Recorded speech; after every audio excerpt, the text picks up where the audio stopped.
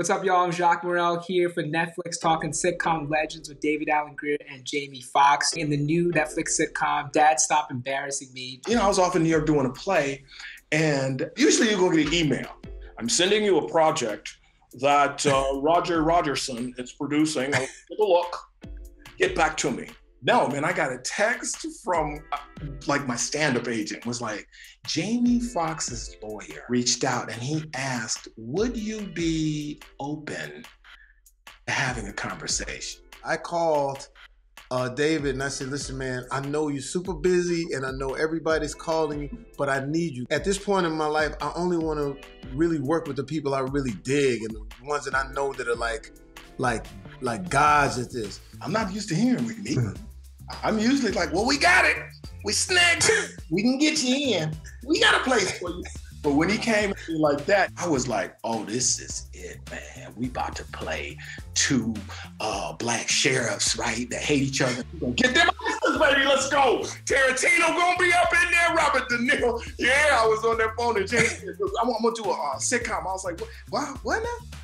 He said, it was like a band. You know, jazz musicians that used to play together and we just getting in our groove. When he got to the set, he was already on fire. They could barely get the clothes on him. He went 12 hours straight with a very high energy pastor and them people were like going crazy. And I said, hey man, listen, David Alan Grier right now is in his bag. It's like when I went on In Living Color the first time. It was like, okay, yeah, I'm about to get on there. I'm telling everybody, homie, yeah, I'm about to go wreck shop. And then you get there, you see David Alan Grier and you're the 8th funniest person on the set.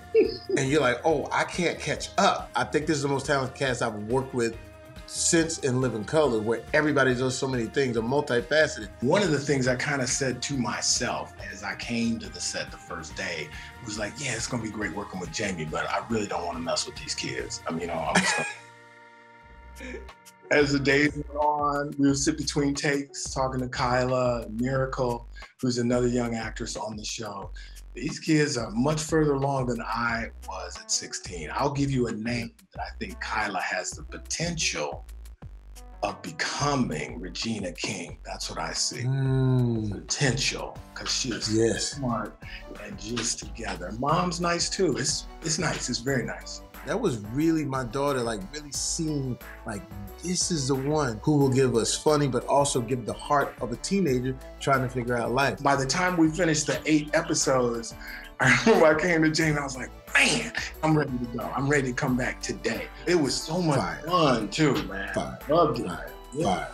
And I think the fun is definitely palpable. Y'all, thanks for sitting down with me today. Really appreciate it. Thank you.